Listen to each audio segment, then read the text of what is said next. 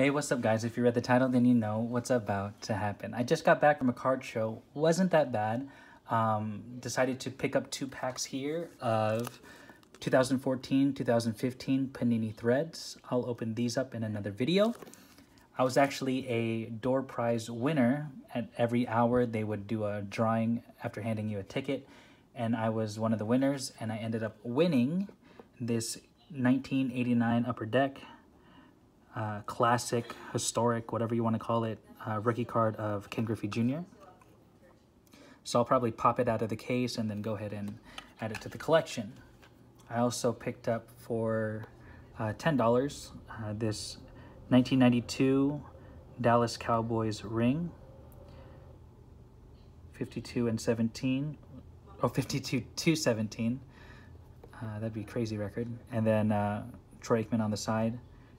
Very nice. So I'll go ahead and leave that right here. Next, I got a 2-card bundle for $20. And the first one, which is pretty much $10. LeBron James, Piece of the Floor, rookie card. And the second one is this 2002-2003 Fleer Authentics die cut MJ in the Wizards uniform.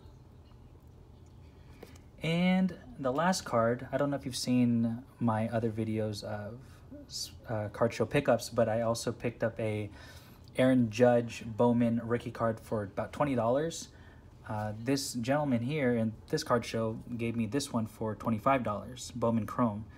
So right now I'm just waiting on the Bowman to come back from Beckett after grading, and then I'll go ahead and send this right along and get it graded as well. That's the video. Thanks for the time, guys. I really appreciate the view. Please continue to like, subscribe, and leave positive comments down below. I'll definitely make more videos just like this after card shows, of course.